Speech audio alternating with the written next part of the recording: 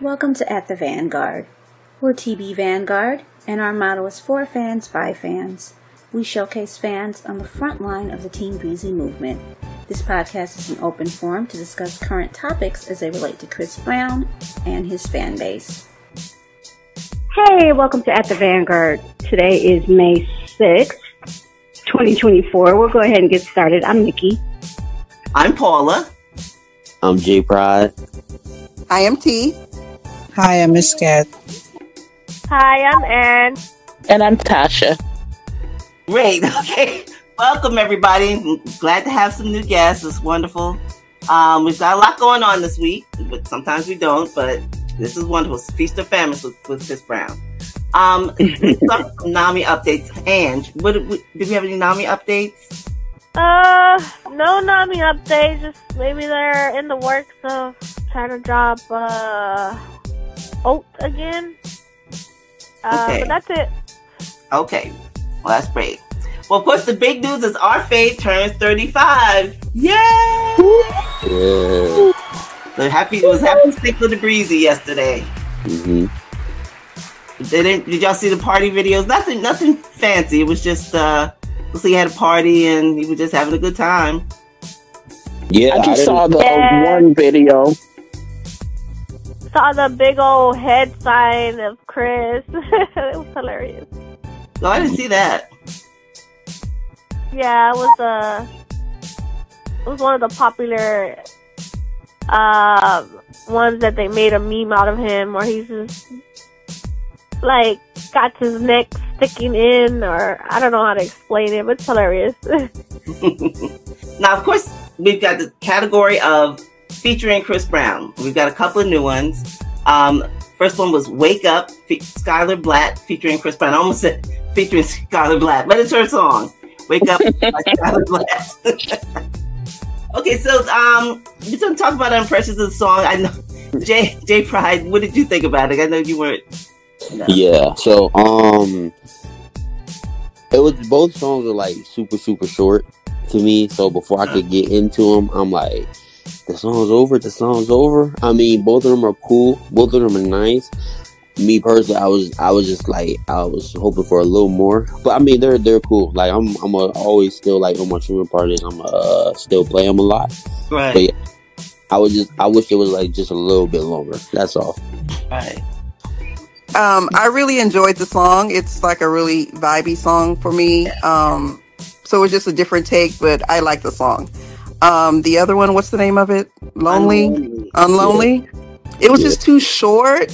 And of course, I love Chris's part, but I just wish he had a longer part in it. I don't hate the song, but it's just a little bit too short. By the time we get into Chris's verse, it's already over. Wow. Okay.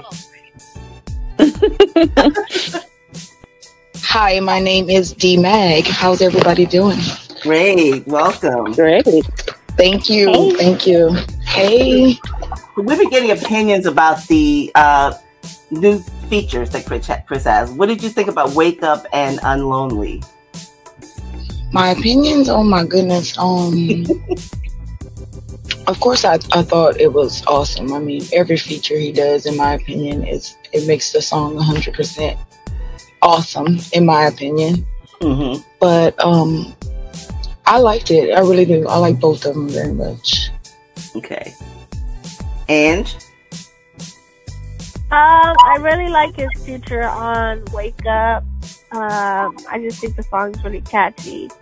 And, I'm gonna pass on the Unlonely song if I haven't heard it yet. I only heard the snippet. So. Yeah. Tasha? Hey, so Wake Up. I like that song. Like they said, like it's a nice vibey song. I think it'll be a nice summer song too. Mm-hmm. Kind of like a playful, upbeat. It's real different. Like I don't even know how to like describe it, like the way they're singing it, but it's catchy. It'll be a nice summer song. And then Unlonely, I like the harmony in it, their voices together. Right. I'm trying to think if I've heard them sing together before. I'm not sure. Chris and Valentine. Probably years ago. But yeah, I think their voices work very well together. Very nice harmonies in that song.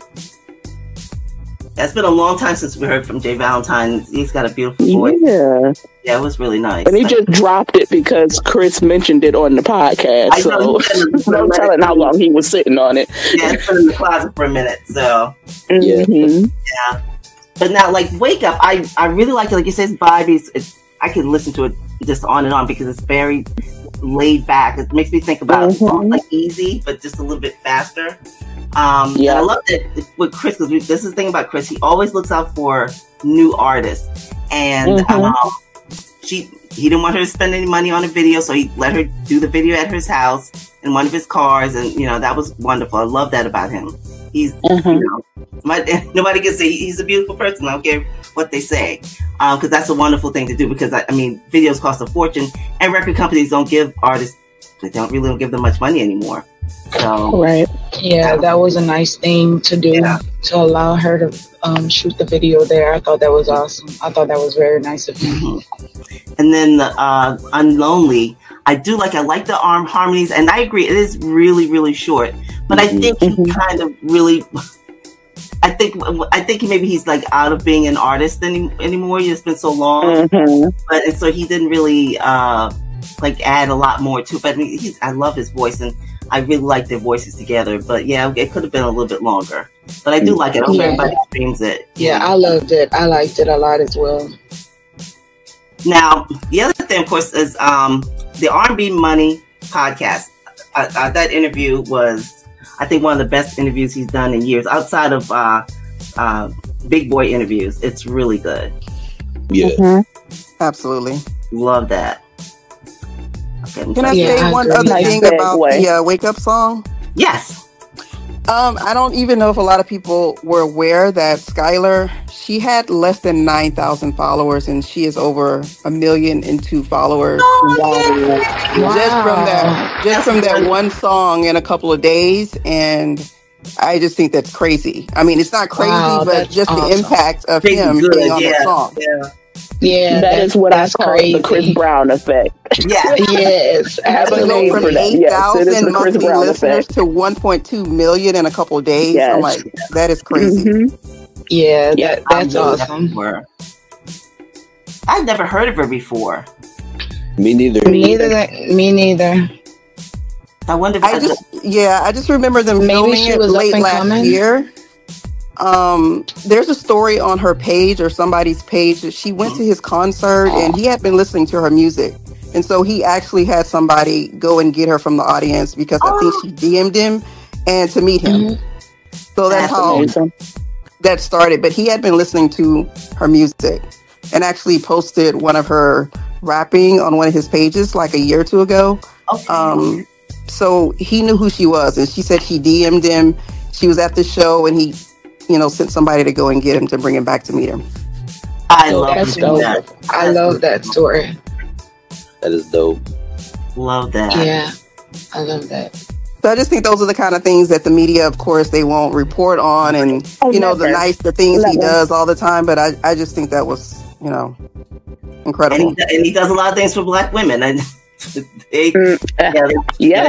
can talk and who they date or whatever, but he actually does things for them. Helps them get a bag. I mean, that's not the first one. Exactly. He definitely gives them the opportunity. That's for sure. Right. Yeah. That's for sure. Definitely. And if I can segue that into the R&B Money podcast. My favorite part of that, which is something that I say about Chris a lot, is just how accessible he is for people. Like, he is like by far the most accessible celebrity like I have ever witnessed in my lifetime anyway. And he pretty much said that as well, and just the way he cares about his fans and stuff.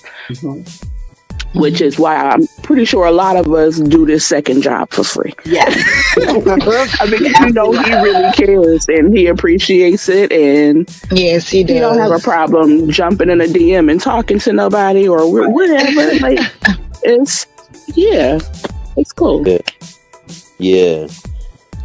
Yeah, that was a great part. Now, one of my favorite parts was when he asked for his favorite R&B singers. What do you think about that?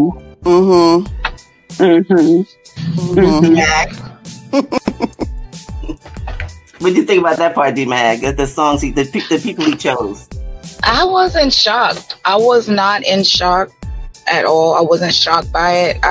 It just seems right up his alley. I mean, those people are great. He's a great as well. Of course, greatness follows greatness. Yes. I mean, that's all to it. Like, I wasn't surprised at all. And I love that because he always stands by his favorite female singer is Brandy. He's always said that. It's Brandy, yeah. Does not change it ever. Yes. Never. It's been consistent. It's been consistent for a while. She's a favorite of his for sure. Sam Cooke as well.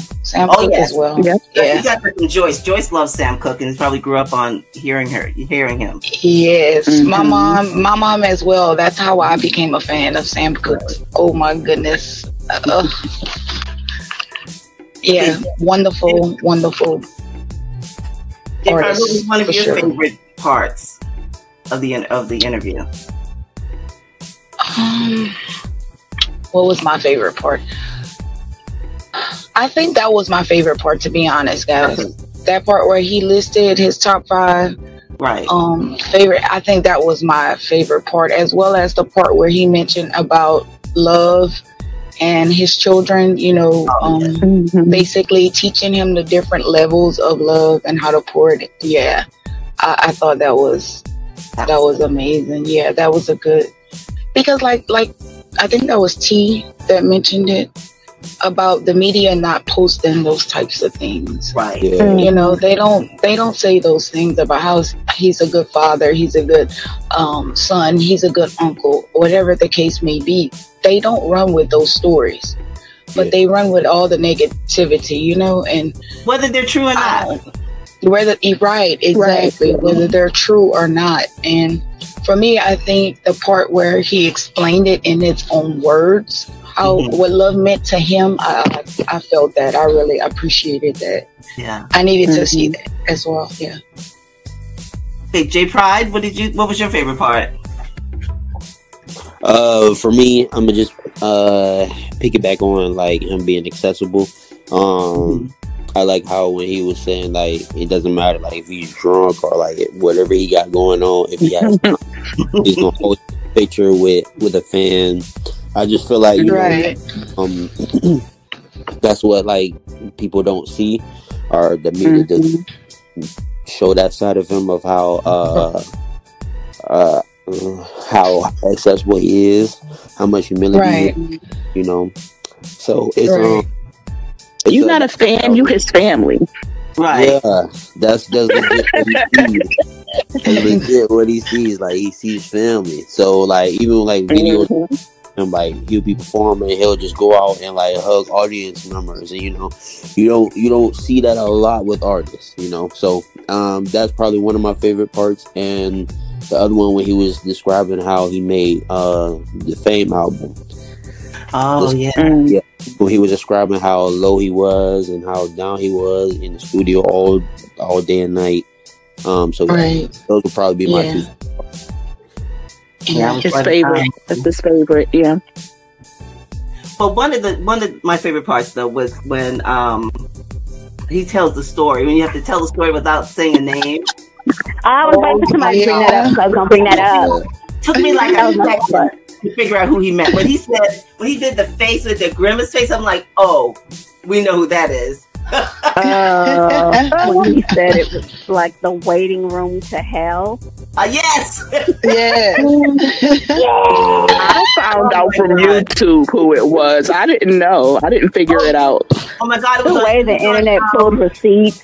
Yeah, the internet pulled the receipts real quick. That's how I found out as well. TMZ covered. I remember that. I didn't know he was with Chris, but TMZ covers everything. TMZ is just first on the scene for everything. Like breaking news with TMZ always. So cringy and embarrassing. Like, why would you stop a party and do that? What is wrong with you? You think you are the main character. You think that everything revolves around you, you do things like that. Yeah. It's like, was he just standing there thinking all these people thinking this about me? Right. Yeah. Let me go clear it up right now. Like, boy, he's not even looking at you. It's like that meme. Yeah. The meme. Like, Chris The guy's is like there. I'm pointing. thinking about you. Like, go in there and make it about you. Right. I know I wouldn't have. I would not have been thinking about him. At all. No. And then Yo Gotti's standing up there looking at him like, what the heck? What the heck Yeah. is going on? Because I remember the song out was It Goes Down in the DM. That was the song that was out. I'm pretty sure. it was. Oh, And yeah. then he's just standing there looking at him like, what? Oh God, it was so And when he mad. said, you stop letting him do this. You stop letting him do this. Shut it up. Right. Oh my God. Just go for it. You get And him I under think control. Now my guess is that he's talking. Some people think it was Justin LeBoy, but no, is Justin. Is that, was it? Yeah, Justin. Yeah, just I on the think- board. But, you know. But I think it was Boo, because Boo was his manager at the time. Right. Because I can't see Justin being high enough up to be No. in Ye's circle like that. Yeah. I think it was Boo, and Boo and That's Chris are funny. really close. So Yeah. what a mess! What a mess! Sounded like he was being a bit conceited. Like, is this supposed to be about me? Like, what is going on here? Like, what? He really thinks he's like a god, but I think Spotlight wasn't on him. I think he needs better medication. Honestly, I really do. I think he needs better medication.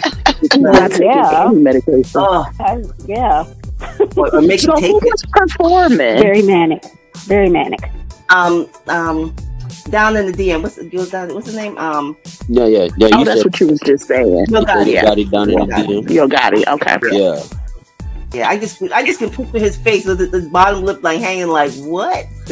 Yeah. Who could? That's a mess. That is a mess. And I don't blame Chris for dipping out. But that Me was neither. one of the best interviews. It's always good when he's with people that he is close to or comfortable with. Yeah. Right. Yeah. I miss him doing Big Boy, because the Big Boy interviews are hilarious. Oh my God. Right. Yeah. Yes, I love Yeah. the Big Boy interviews. He did one for the Breezy album. For correct? Breezy. Yeah. I didn't like Yeah. that one. It's been long in a He while.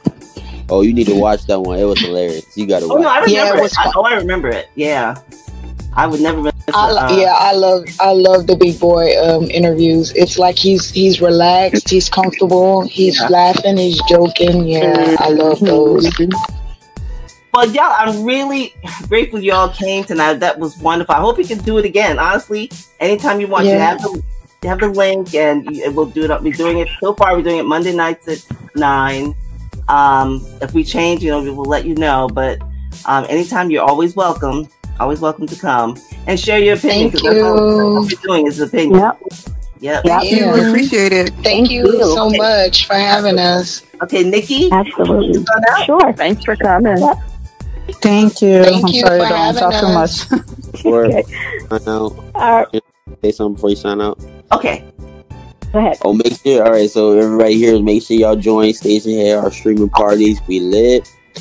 We stream. Yeah. My Stationhead is JPride25, JPRYDE25. Come out there and hang with us on Stationhead. We And what stream. time you do it on Friday nights at what time?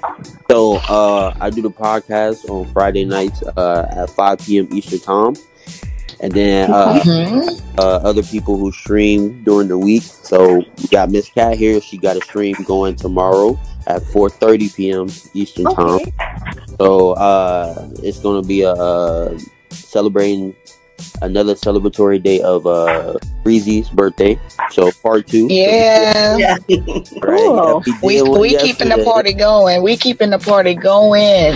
Good. Cool. Keep the party going. So if you guys Absolutely. can, I would love it if all y'all stop by tomorrow. And Yes. we can just celebrate Breezy. Yes, thank you for letting know. Absolutely. Thank you. Yes, y'all come join us. We'd love to have you guys. Yes, Yeah. come join. Well, guys, I'm so happy that I was able to catch a live chat with you guys. I'm very excited to be here.